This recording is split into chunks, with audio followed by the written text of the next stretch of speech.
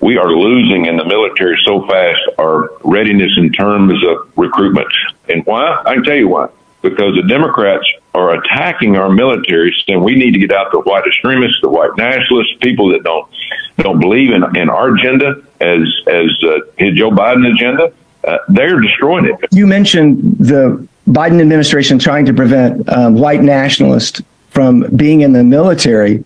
Do you believe they should allow white nationalists in the military? Well, they call them that. I call them Americans.